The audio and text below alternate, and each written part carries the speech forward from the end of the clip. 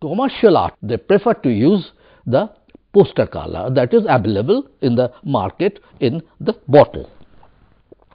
After that, we will take the British type of watercolor.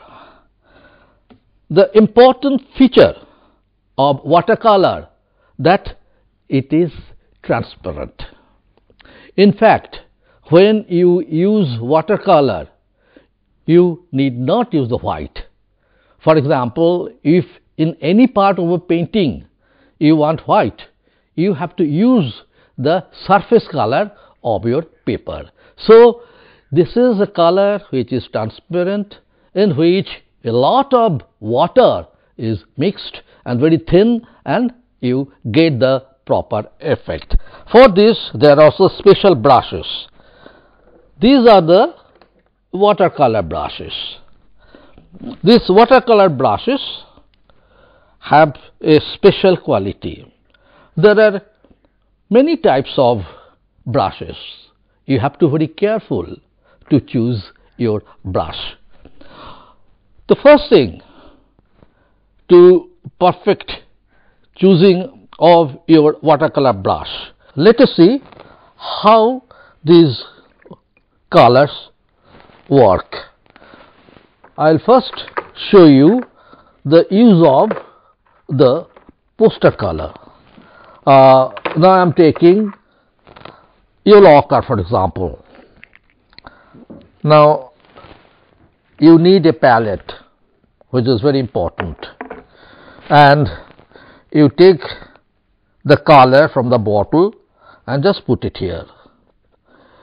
For getting a smooth use of this color, you need not mix much water. Just very little of water give you a smooth effect of the color. Let us see. This is the poster color, you can see, and it is thick and opaque in appearance. On the contrary, when we use watercolor, I am taking the same color, the yellow ochre.